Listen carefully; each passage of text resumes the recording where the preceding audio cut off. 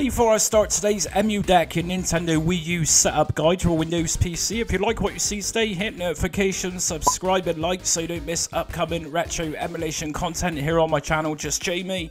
That means you'll get notified of every setup guide I release, which is almost every day, if not several times a day, and it really helps out my channel a lot too. So we're looking at setting up Cemu today, and obviously this is a Nintendo Wii U emulator for Emu Deck. So the first thing we need to do is actually download Cemu itself. So we're going to open up Emu Deck.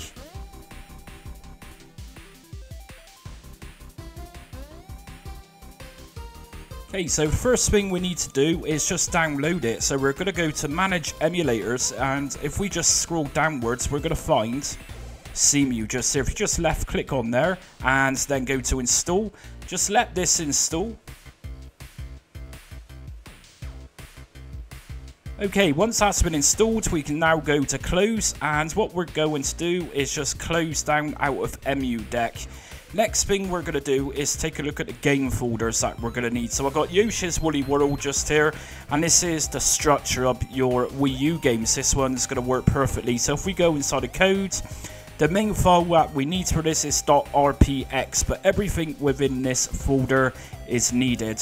So what we're going to do then is navigate to the ROMs folder. So I'm going to right click on ESDE, open file location, and I've generated a ROMs folder here, which is from the other day when I did a full setup guide for Emu Deck. And in here we're going to find Wii U. Here's Wii U, and from here what we're going to do is just drag and drop Yoshi's Woolly World inside. If we actually open up the system info.txt, it will actually tell you just here file extensions supported. So right just here we can see .rpx, which is obviously the main file like I was just saying. So we're going to close out of here, and before we actually open up EmulationStation, what we can actually do is configure the emulator itself. So we're going to right click on ESD again, open file location. If we then go into emulators, you should now see a Cemu folder as we just downloaded and installed this using Emu Deck. From here we're going to go to cemu.exe. Now there's nothing here, and that's fine, but whilst we're here we can actually add the games into this, so we can play Cemu as a standalone outside of Emu Deck as well as EmulationStation. So just here I'm going to go to File and Install Game Title, and I'm going to then navigate to where my Wii U game is. Just going to select my game here, and we're going to let that install automatically.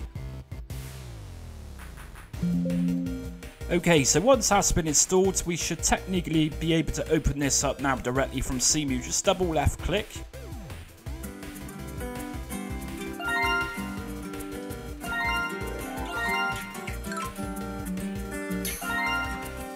Okay, cool. So as we can see, Yoshi's Woolly World works just fine. But again, before we actually open this up in EmulationStation, we can actually download enhancements packs in Cemu. So if we open it up again, this time we're going to go up to Options, Graphics Packs, and from here we're going to go down to Download Latest Community Graphics Packs. And here we go. So it's going to scan for the games that we've got installed through Cemu. Here's Yoshi's Woolly World. If I just drop this down, I can now use graphic enhancements. If I just check resolution, active preset is a default of 720p. I can actually take this up to 4K if I really wanted to. If you've got a lower end computer, then be very modest with your resolution. I'm going to check out 1080p.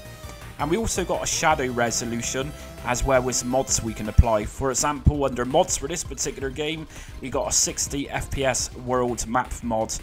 And that's about it, so very good stuff there. Now, if you've got any updates or DLC for your games, it's just literally a case of go to File, Install Game Title, Update or DLC, and then you can select your DLC or updates just there, and that will install just like the game itself. Now we also got options we can look at, so we can go down to General Settings, and from here if we go to the graphics, if you find you're not getting a complete screen or your screen is flicky or a black screen, then go to Graphics API and change it to OpenGL. For me, Vulkan is working fine. Also under graphics device, if you've got a graphics card, which I hope you have if you're trying to emulate Wii U, make sure your graphics card is selected just here. Under VSync, Go for triple buffering or double buffering. VSync is going to eliminate screen tear. We also got some filters just there. Bilinear is already on by default. So many options just there, and I'm going to keep aspect ratio to as it is. If I put this on the stretch, games aren't going to look too good in some cases. Now, if we go back to options again, we got input settings too. So what I'm going to do just here is use Wii U Pro Controller as default, because this works just by Yoshi's Woolly World. If you've got a different type of Wii U game you want to emulate, then you might consider using Wii U gamepad in mapping that out. So like I say, I'm going to go for Wii U Pro Controller. Everything's already automatically configured to my Xbox controller, but I can actually map it out however I want to. So that's the way to do that, and I also recommend going to profile and saving your mapping configuration in case anything gets lost. So if I then go into Emulation Station,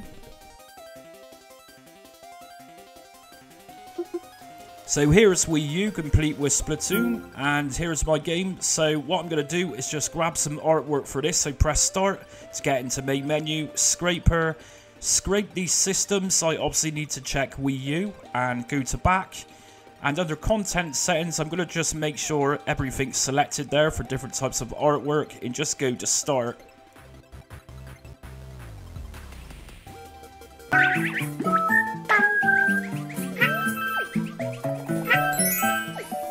And as we can see, I've now got Yoshi's Woolly World complete with a preview video. So let's actually test this out if this works with Cemu.